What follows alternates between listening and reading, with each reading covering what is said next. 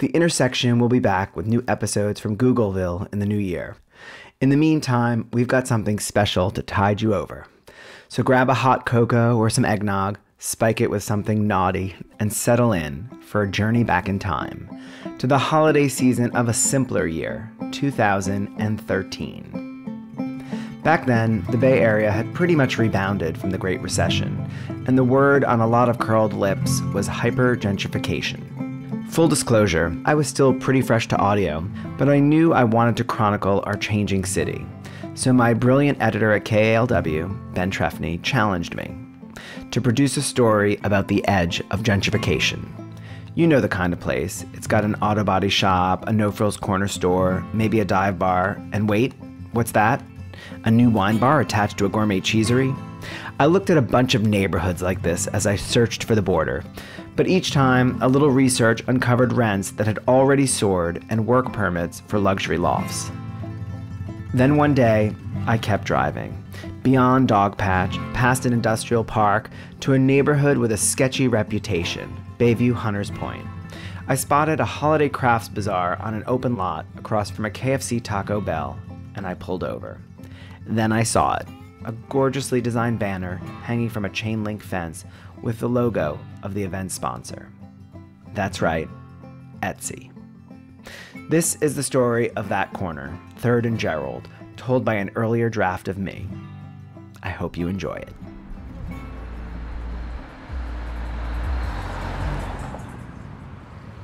When I left San Francisco back in '98, the first tech boom was just taking hold. The area here, right outside AT&T Park at the corner of 3rd and King, it was pretty much deserted, except for a few dance clubs.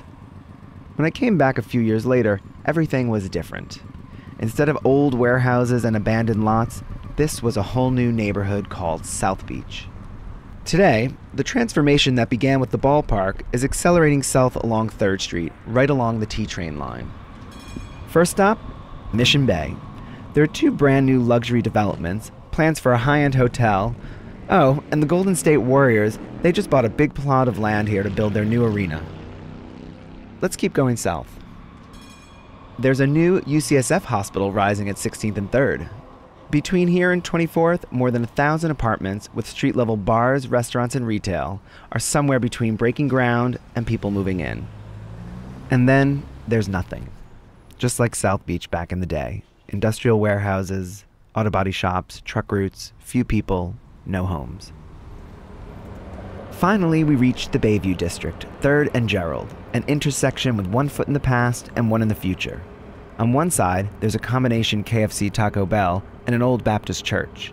On the other, there's the new All Good Pizza and a nonprofit co-founded by Steve Jobs' widow, Laureen Powell Jobs. This is what I've been searching for, a place just barely ahead of the tide of development. I want to talk with people working and living in the middle of this transition. We'll start with the church. We're just in time for Sunday service. This is where I meet longtime parishioner Diana Morton. Good morning, everyone. I am Diana. We are here at St. John Missionary Baptist Church. Lord, we're going on our 66th year, and each and every Sunday we came here to praise your name, month after month and year after year, Lord. We want to say thank you, Lord. I've been going here since probably 58. We didn't have a car, so we used to walk here every Sunday. Like all kids, I hated Sunday mornings because I had to get up early to be at Sunday school for 9 o'clock. We went to Sunday school, 11 o'clock service, 3 o'clock service, 6 o'clock service, and 7 o'clock service. So it was an all-day thing. You know, of course we had breaks in the middle for food, and there used to be a restaurant. We called it the juke joint because it had a jukebox. Now you're moving on up. The kids of the church used to tip off there in between Sunday school and church. And we used to play music and dance. And the older people in the church would notice most of their teenagers was gone. They found us and they'd march us back. But take away your good looks. Back then, the Kentucky Fried Chicken across the street, that wasn't there. That was just a lot. There was a vacant lot, and then there was this little building. That's where we used to have junior church.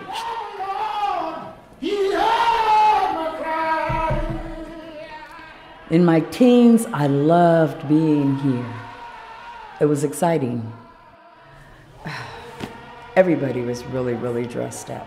And somebody would start a song over here or a song, a breakout over there, and it was just like, Father, I stretch my hand to thee. That's how the congregation would respond with what this person just led with. And after he finishes his part, somebody else may start out with a song. And then somebody would shout and fall all over the place, and we'd kind of be waiting to see who was going to shout next. It was just exciting.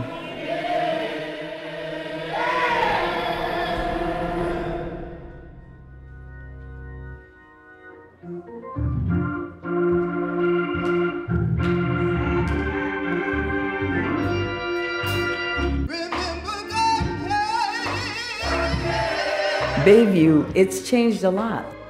Didn't have so many liquor stores on 3rd back then. And what I remember in the 60s, they wanted to put another liquor store, and our pastor said we need to march on City Hall because it's not a good thing for our people. It's going to bring the neighborhood down. More alcohol, more alcoholics, more people hanging out, more crime. That was the fear. And I do believe that they were right.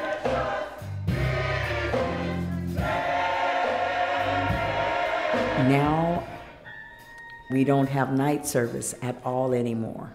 Because of so much violence in the neighborhood, people are afraid to come out at night. Thank the Lord, so far this month we're okay, but coming in this year, we had a lot of funerals. Seemed like one every week. We've had some funerals here for kids that's been killed out there. I believe the role of the church is to try to reach those people that you'll never see until there's another funeral. You'll never see them, you know. Lord, we ask that you have mercy this morning.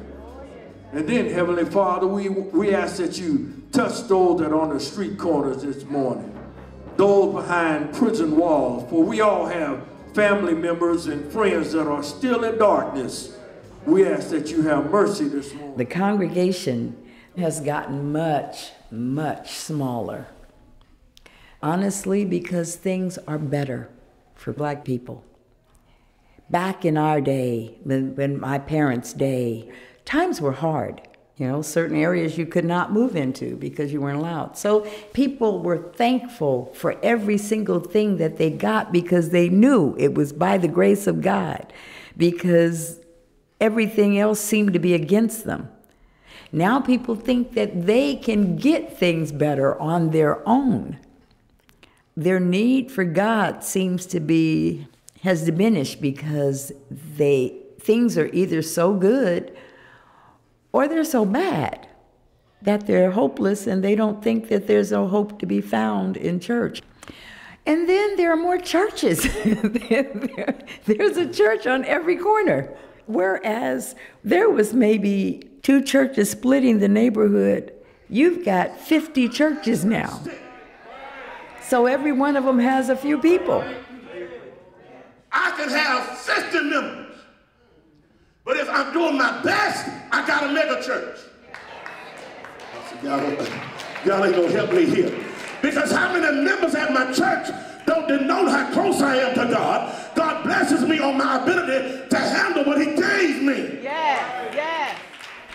The neighborhood is changing, and this is not a black area anymore. There are more of everybody living in Bayview now. There's Orientals, there's Hispanics. Back in the day, this was a black church. Is it good to you? Is it good? It's an all-black church pretty much still, because they're not coming to this church because they're thinking that's a black church. But there's no race requirement. We're mostly black, but that don't mean you can't come. Christ loves you, and so do we.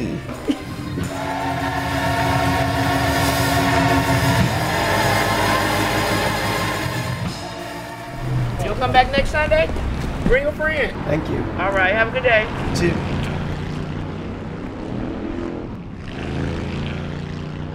Since 1970, the demographics of Bayview Hunters Point have changed a lot. There are only half as many African Americans now, but there are 4 times as many Latinos and 7 times as many Asian Americans.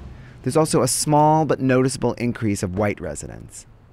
Now, while those numbers don't necessarily bode well for an historically black church like St. John's, they're just fine for other businesses in the area. Across 3rd Street, the KFC Taco Bell is having no problem attracting a diverse crowd. It's by far the most active corner of the intersection.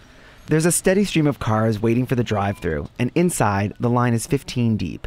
It's the height of the daily happy hour, when grillers and medium drinks are just $1. The cashiers can't seem to serve them up quickly enough. Chicken is always going to be popular. I mean, that's the #1 thing.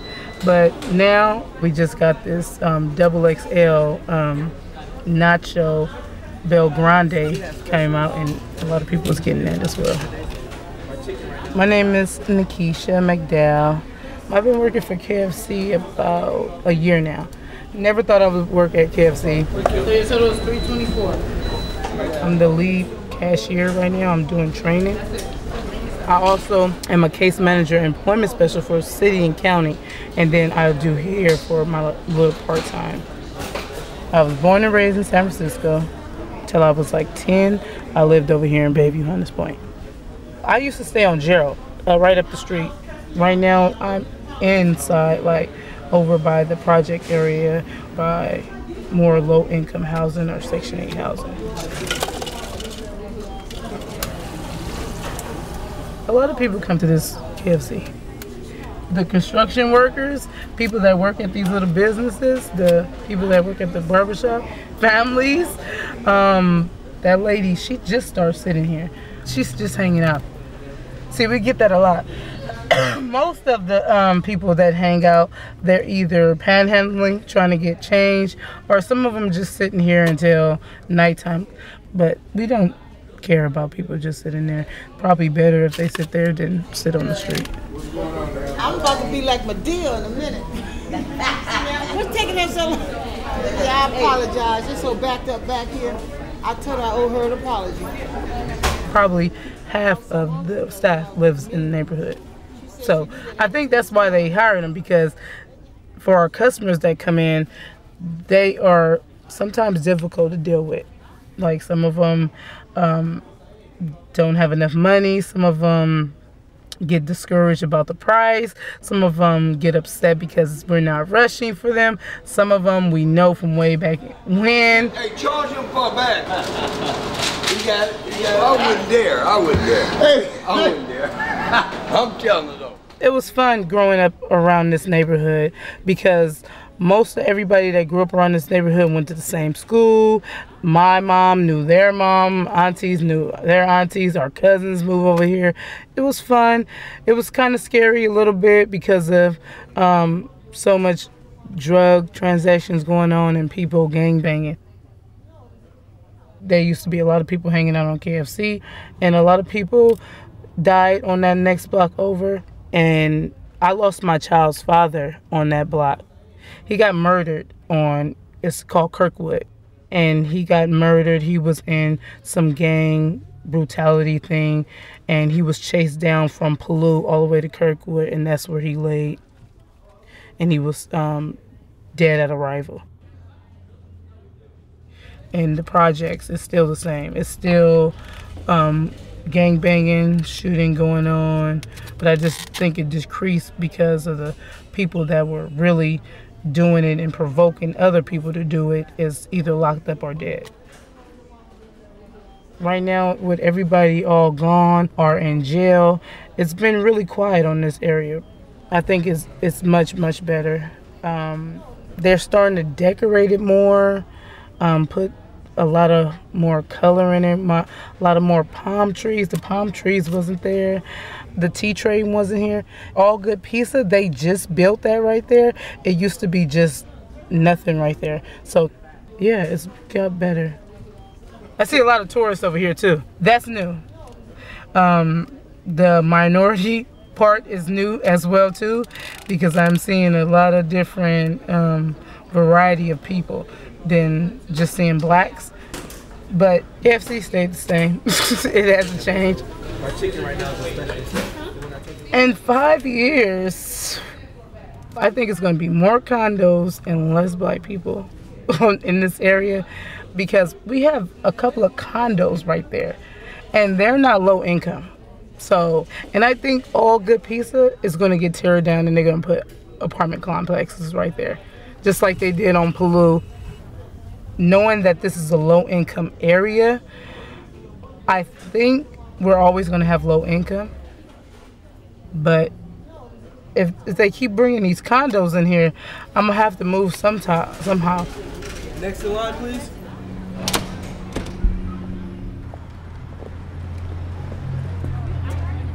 Most weekdays around 4 o'clock, a group of teens take their KFC to go and head to the other side of Jerrold Avenue.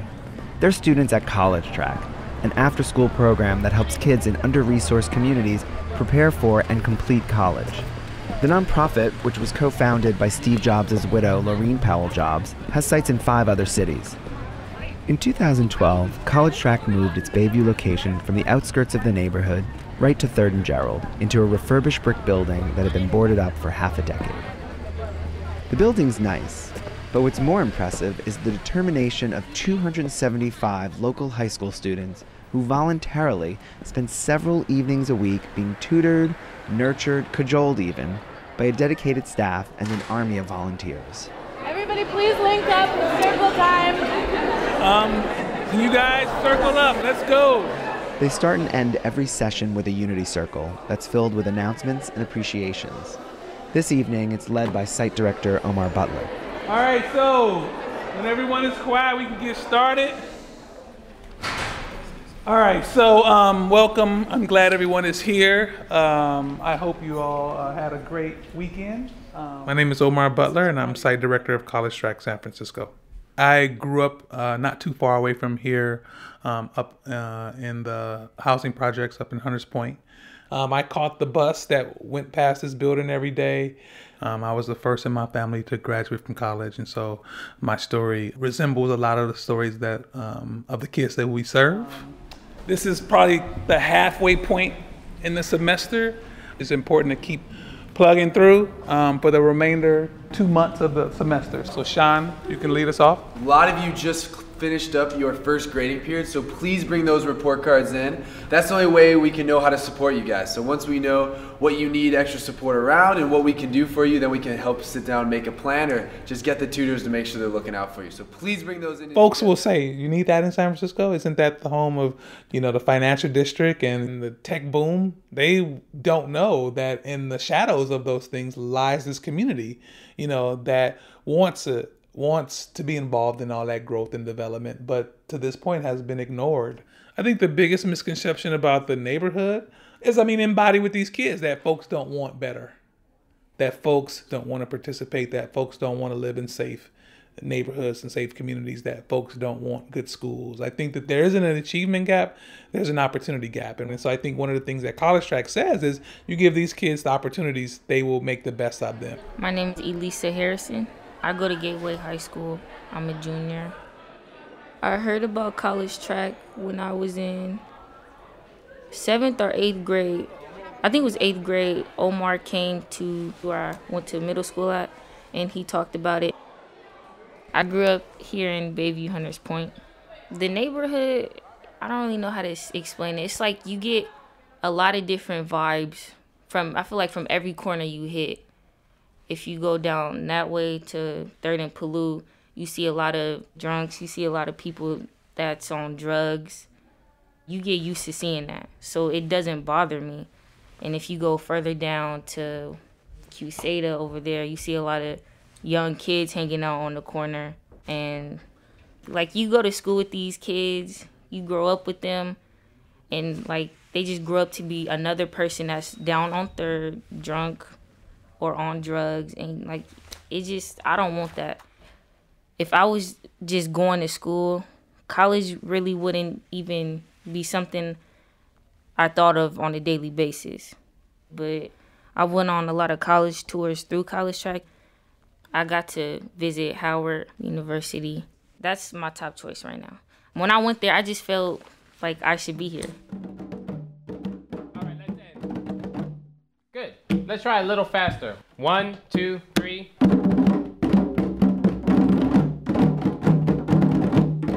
Any youth development organization should take into account all the needs of the young people, not just the scholastic needs, but the cultural needs, the artistic needs. We've had art, we've had poetry and drumming, we've had yoga. I think that our ultimate goal is to have our students be well-rounded. And so the connection a drumming class has to a college access program is that, one, it exposes our kids to the arts. I think this is something that kids from Bayview miss out on, that opportunity. I think it builds culture for us, that this just isn't an environment where you need to sit down and put your face in a book. But I can still remember that pain of those tendrils eating at the flesh of my chest, the heat almost pushing into my body, skin melting and mixing with dribbles of marshmallow. It also gives our students an outlet for their creative juices to flow. All right, so a couple of appreciations before a final announcement. Go back and circle. Gabby. I'd like to appreciate Carlos for helping me with an application.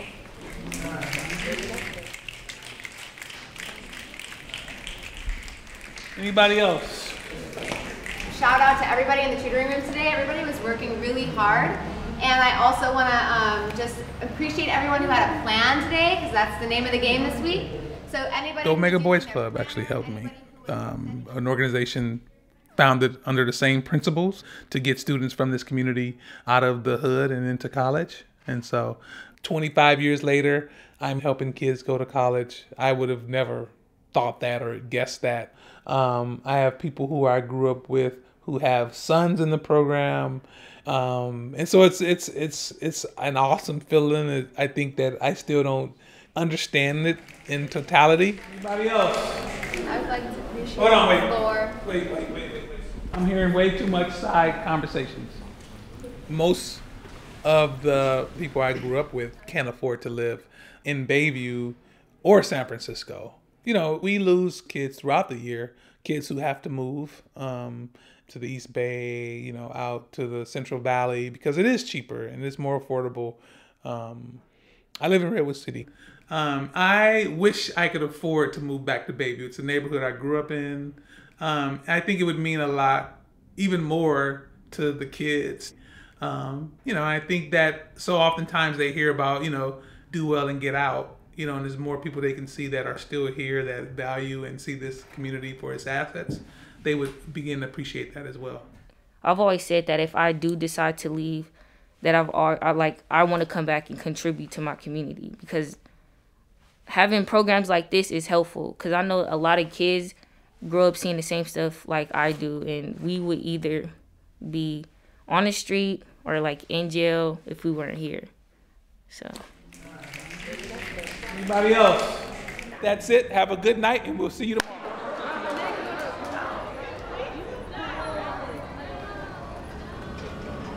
Around the same time that the College Track site opened its doors in 2012, 3rd and Jerrold got another new resident, All Good Pizza. This is not your typical pizza joint.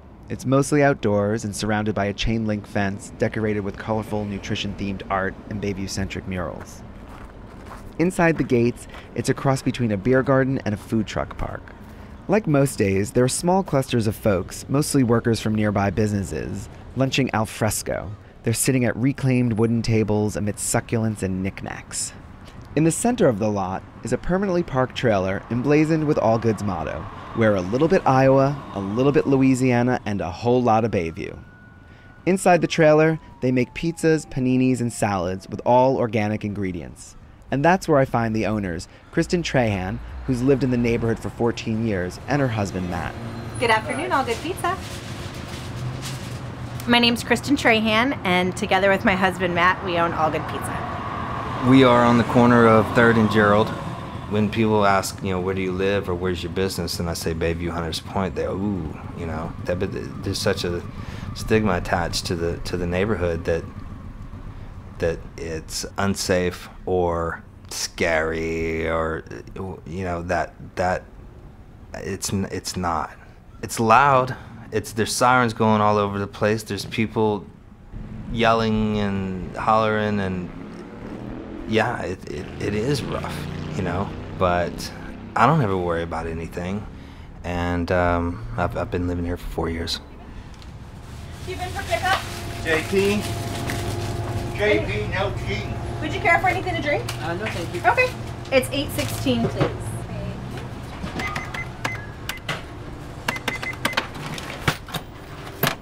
It's no mystery that we're a white couple in a predominantly black neighborhood, and it's not a thought in either of our heads until something happens where we realize that there's a lot of history here, and there's a lot of people that their parents and grandparents grew up here, and the Navy shipyards was active, and we're still newbies. Babe, did you order produce? Not yet. We should probably order a couple of cases of the organic lacinato dino kale. Get 2 cases of that. Get 4 cases of organic arugula. Fennel. 12-count fiddle, 12-count radicchio. Yes, that should be good. And we got plenty of basil. We knew that we wanted to do something out of a truck or trailer or whatever, not a big fancy restaurant that we would have to dump $2-3 million into to get going. And we came across this trailer on Craigslist, purchased it before we even had a place to park it. We just knew that we were going for it. And we have a friend, Antoine, who's actually lives on Jerrold, and he's in real estate. And he said, hey, what about this lot on across from KFC? Got a hold of the owners. We said, hey, just are you into giving us a lease? And they did. And when we first got the lot, it had been vacant for about 12 years, 10 to 12 years. And there was graffiti everywhere. There were people living in there. It was boarded up, chained up. It was an eyesore. I mean, we literally hauled off 16,000 pounds of garbage off of the lot just to get it cleaned and ready to even occupy it. I mean, between grass and weeds and trash, I mean, it was everything from needles to garbage bags full of stuffed animals. Hi, I'll be right with you guys. Hi, how are you doing? Good, how are you? I'm well, thanks. So when we first opened up, when we opened the doors, I mean, we literally had the trailer and 6 or 8 tables off of Craigslist. I think they were probably free. A couple planters lining the fence, and we opened up the doors, and honestly, the first day was, it was insane. A lot of people were looking forward to it because they'd saw us cleaning this lot for 6 weeks or so, and everybody's wondering what's going on. And the best part about it was people coming in like, what's kale? And we're like, well, it's this is kale, and this is the way it's supposed to taste, and this is what it does to your body, and these are the vitamins that you get out of it. Okay, 2 kale salads and a margarita pizza. Yeah, everybody was skeptical, of course. You don't have a kale salad in the Bayview. But we do, and it makes you feel different than KFC. We actually ate there quite a bit as we were starting up because it's the only thing around here. There's nothing here. It's a desert. I mean, we don't have a grocery store. There's no produce, which is crazy because we have the main hub of all produce that comes into San Francisco is on Jerrold Street in walking distance, but they take them from the Bayview and just ship them out. People that live here in the community that really want good produce go elsewhere. The closest Whole Foods is Potrero Hill. I mean, that's 3 or 4 bus rides away if you're not in a car, or a 35, 40-minute T-train ride and then a bus ride. It's horrible. It's sad is what it is. It's really sad. My name is Sean Moore. I grew up in Bayview, Hunters Point, around the corner. And I do soap art at All Good Pizza. He actually creates sculptures out of soap. I like that. Wow, that's nice, clean work there. I like that. Yeah. But these, seriously, if you could make a bunch of those as fridge magnets, people would buy those. How do I know I'm an artist? My hands tell me I'm an artist. Sean's here working on his craft every day from about 10 to 3 p.m. So I'm like, you know, the on-site artist. He doesn't really have a place to store stuff, so we keep it stored away for him in the shipping container and stuff. Keep it dry. I stay at Mama Brown's. It's a shelter. He's become good friends, and he's just a good guy. He helps out around the place, and he's happy to have a place to do his art. Like this past weekend, they was closed for like, what, 4 to 5 days. And I was like, damn, I can't do my art, so. What kind of soap do you use? Jergens. Jergens? Is Yeah. that the best? No, it's the cheapest. But like all this is San Quentin soap. See, this is the soap we used to get. When you're incarcerated, generally you try to do something to pass the time or do something artistic that you can sell to make you some money. So I would make chess pieces and sell them. Do you ever do customized ones? You know, it all depends on the person. If I size them up and I feel they're gonna be real picky and technical and everything, I won't even get into that. Basically, I do this for me. I don't do this for nobody else. You know what I'm saying? I'm gonna do the Cuban. Could I get the turkey pesto panini? And that's for here? Yeah. And a name for that order? My name is Aaron Avery. I'm sitting at All Good Pizza, having a panini that costs $7.50, which is cheaper than across the street at the local liquor store. I'm in the tech world, and a bunch of us tech entrepreneurs moved out here and got a house together so we could create an incubation lab and have a backyard that we could go hang out and have a log cabin and a fire pit in. I lived in the neighborhood for about 2 years. I started in Soma and then went to Mission Bay, and then as that started building up, I was kind of trying to get out of the high rises and into the backyards. Bayview is a great community. It's very diverse. It has a lot of different cultures that are on top of each other, but they all seem to get along very well. It's inspiring because when you get caught up in the tech culture, you lose sight of what really is important. And here, the other day, if you go to the Rose House down the street, there's 3 days a week they have tables out there, and they're giving food to underprivileged and families that can't afford food. And then you can walk 1-2 blocks down the road here and you can be at All Good Pizza. And there's just a really good sense of community. Having condos on the corner of 3rd and Jerrold is probably not very far off. It's just, I don't want it to change too much. I don't want there to be a bunch of people, rich people coming in here, buying up the houses, redoing them, and turning it into Malibu, or make it look like something that's completely different. I would love the neighborhood to stay exactly the way it is and just progress with all the same people here, with all the same businesses. I just don't want it to lose its character.